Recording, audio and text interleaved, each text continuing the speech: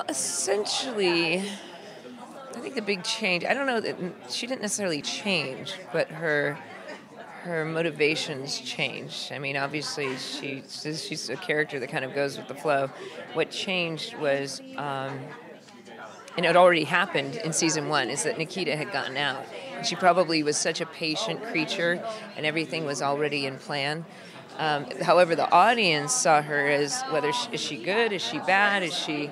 All of the characters started in division, so ultimately it became kind of a revelation that Michael's a good guy and Burkhoff's a good guy and end up being a good guy, technically. I mean, every character is great, but Amanda has kind of gone past being having any goodness in her to being pretty much evil.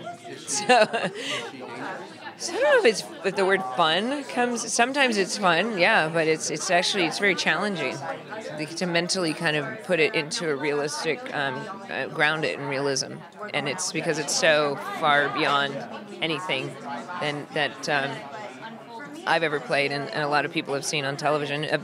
A real villain doesn't think of himself as a villain, or you never play a villain as an actor. You play him as a real person, and just this is what I need to do to get what I need to get done. I can't. It shouldn't be it should not be the same way as Percy. I think it needs to be somewhat more of it needs to be more of an emotional death. But and as long as there's some closure. But I know Amanda isn't afraid of dying. That's the thing. That is definitely a choice that I've made. But I don't think it'll be. I don't know if it needs to be spectacular. It needs to be more emotional.